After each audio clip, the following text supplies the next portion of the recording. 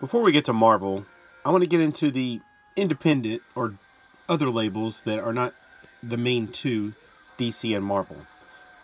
Now, starting off with this, we'll look at, it's a Hasbro comic book featuring one of my childhood favorite toys, Micronauts, and a toy I never had but read all of the original issues in Marvel, which is Rom. I'm really hoping that this will bring the toys back somehow. Anyway, I got it in both flavors. There's two different covers. It's probably the same one. It's cover A and cover B. IDW does a lot of that. It's very annoying, but anyway, for 25 cents each, why not? I get both of them. All right. Now, Rise from Heaven, or Fire from Heaven, not Rise from Heaven. Fire from Heaven, E Sigma. I'm pretty sure I don't have this one. I want to get that entire series so I can read through it. Captain Power. Who remembers the toys? They were based on a TV gimmick where you shot at the TV with the lights, and kind of like Duck Hunt, where the toys were lights and stuff. I had the figures. My little brother had one of the ships. All right, Stargate. Okay, I'm not speaking in tongues. I'm just trying to read the cover. Dynamite #1. Oh, there's English. I was like, wait a minute. Did I pick up something I don't know how to read? Anyway, I'm a big, huge Stargate fan. I've been actually been watching on Amazon Prime some of the old Stargate Atlantis shows. Mighty Crusaders. I loved Mighty Crusaders. It was my childhood that it was almost like, hey, this is back in the good old days, I bet. You know, it's like a retro. It was like, back then it was like the retro, maybe the 50s stuff. And I don't even know to today, honestly, if the Mighty Crusaders, I think it was Archie's 1950s comic, or maybe something, I don't know, but this is definitely not 50s. It's just, I always thought it was like their retro version, kind of like the Defenders of the Earth was all the old, way back in the 30s stuff, like, Flash Gordon and the Phantom, those comics that were, comic strips that became one comic book series and one television cartoon series. Well, Mighty Crusaders was kind of like the Justice League, sort of, like the Avengers, sort of. Some no-name heroes that are just together. Remember the Eraser was one of them, the Web. Kind of like, he was like, I don't know, kind of like a Batman, the Fly. I don't remember her name. Something they had like a little thing on the front. We got our Superman Captain America crossover. It was, I think maybe it was Nightshade. I don't remember. It was just interesting at that time. It was like, ooh, retro stuff. Kind of like the kids like into Minecraft now, or anything else that's retro. Alright, I was surprised to see this here, because isn't this a new series, Transformers Bumblebee? And that's the old logo, but, yeah, this is a good time to find out, because it's like, no, 2010, wow. I thought this was based on the movie. There was a movie series that just came out, and I was like, wow, this just came out. Nope, this is 2010. Interesting. Armada, a series I never got into on TV, but, hey, I'm thinking the comic book might be good. Sometimes the comic books are great when the TV series are nothing like them. Like, the original Transformers cartoons, I loved them as a kid. The comic books were completely different. I mean, you thought, oh, no, they should be the same. No, the origins were different. Everything was different in the comics. It was very confusing if you tried to watch both, or did, the cartoon and the comics. I preferred the comic book back then, actually. We didn't have VCRs when I was a little kid, so, I just read comic books. That was my VCR. And you can always replay it anytime you want to. That was the great thing about it. Transformers G.I. Joe. I had the original Marvel series of this, so I'm kind of interested to see what IDW does to it. Or actually, this is DW.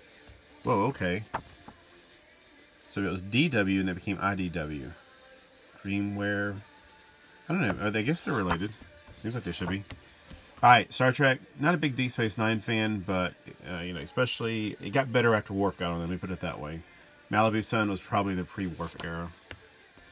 Wildcats Adventures. If I already have this one, I deliberately got this one because I know that when you have the word adventures in your titles, it usually is trying to reflect the cartoon. And there was definitely a cartoon on back then because I watched it, loved it.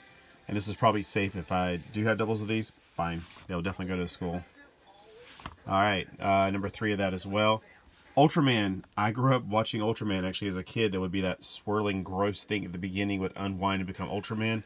It's almost like they had a mixer turned on. They had like Ultraman spelled out in some kind of batter. They were mixing and then they ran their tape backwards. Anyway, I definitely watched Ultraman as a kid. We'd watch it every day. I just don't know. I mean, I was like, at number 1, though. That's good. That's a good sign.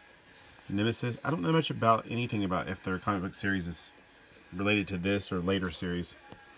Alright, E-Man. Now, this is an interesting comic I was talking about. I'll get to the comic books that I grew up with. I grew up with E-Man comics before First Comics came out with their, I don't know, reprints or whatever. E-Man was hilarious. He was a superhero that had, I don't know, he can basically change his body around, kind of like Plastic Man, it reminded me of, but he can completely change it, like, to glass or whatever he needs to. So he was a molecular, whatever, Element Man is what E-Man stands for, technically. Alright, this is Nova, his girlfriend, who he gave powers to her because he had to save her from something one time. Alright, so they had to alone against the F-Men. It's like their version of the X-Men. They're so funny. Let me see if it has a cover. Well, there's the Nova becomes the Phoenix of their universe. I remember it being a Puddle or something, Squirm Squisher. I remember Zitclops because that was funny as a kid. So, I mean, if they show up in this one, let me just show you, because you got to watch. You got to really... There's a Wolverine. You probably won't get a chance to see this comic. I was surprised to see it myself, because I was just thinking about it the other day. Actually, this is really rare. About a week or so ago, I was thinking about, this is one comic book I'd like to have. The Albatross. That's what she was called. So, Nova became the Albatross. I was thinking I would love to have this one again, but, you know, X-Men, it's probably not going to be something that's easy to come by. Wow, was I wrong? And this is the particular one I was thinking about, because I love X-Men and parodies. So this is like the Phoenix Saga where she becomes insane. Huh. It doesn't really... Where's the... maybe it's in the very beginning. There's definitely a splash page that introduces all of the F-Men. He's either in number 1. There's our Kitty Pryde, by the way. Maybe it shows up in number 3. Maybe I got number 1 under here somewhere. I got a bunch of E-Men. And I guess the F-Men is like, you know, E-Men, F-Men. Dark Albatross must be remembered. Oh, yeah, see, that's the Dark Albatross, like the Dark Phoenix. Oh, here we go. Here's the splash page I remember. The F-Men. We have Zit Pops. Okay, that's how I was calling him, Zitclops. Zit Pops. He has acne that's, he has to keep a shield on to keep it in check. Drizzle. You know, she's basically controls the weather, but not too well. Makes a lot of slush. Claude Hoppus. Well, we know who that's supposed to be, but I'm not quite remembering him as well. The Weasel, instead of Wolverine. And Squirm Squisher. Yeah, here it is. Or, Slime Squisher. Squirmer. Man, I've botched these up, but hey, it's been a long time. Airhead. Okay, so Kitty. Ooh, all right. Yeah, I guess I overlooked those things. I didn't know what that was when I was a kid. I grew up in a good time where you didn't have to worry about that stuff. Alright, so that was number 3. I also had number 4, which it's not going to be in all of them. Like in this one, they're not in this comic. Number 7. Number 6. I got 2 number 6s. That's fine. Number 10. Alright, and then we get back to the IDW More Than Meets the Eye Transformers. And I think I have this one already from the other store. But it's the More Than Meets the Eye. This is where it gets confusing. There was 2 series at the same time, and then even they changed names. Like, I think one of them became Combiner Wars. I was like, I thought I had it straightened out, and when I went there last night, I was sitting in the store, I was like, I'm so confused. I bought 46 comic books, and I don't know what the reading order is. They don't have, like, years and dates on the front of them, which would help me out a lot. So, More Than Meets the Eye, number 6. More Than Meets the Eye, number 7. Number 5 of the same series. Now, here's what they changed. There's 2 different titles. There's Robots in Disguise. Not the kitty cartoon. This one's the... you know, you can tell it's definitely not the little children's cartoon. They ran simultaneously. This is what's confusing. Like, this was probably... They split up from, I think, the original Transformers. May 2012. And this one was... May 2012. So these were simultaneously. They were both number 5s.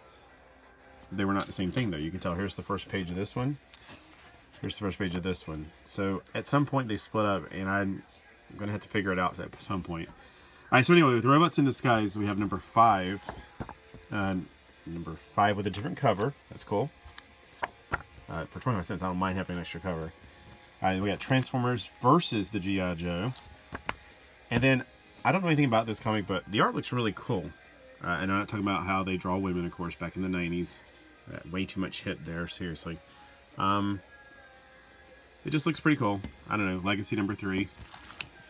And then I love how, I remember when they did this, it was 1963 comics. They were trying to make it look like back in the original Marvel era of, you know, the Fantastic Four and all the explosion of the Marvel comics.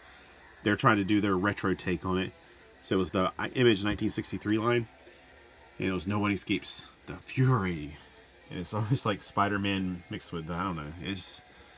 I thought these were cool. And it's a Voidoid? I don't know. Voidoid looks like the Incredible Hulk, sort of. Anyway, that's cool. I did it. I used to collect these and I thought they were really fun to read.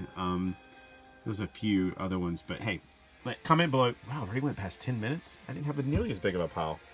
Comment below, tell me which ones you think are the best, and which ones I should probably start with. I'm definitely going to sort out the Transformers. That's going to be the most confusing things.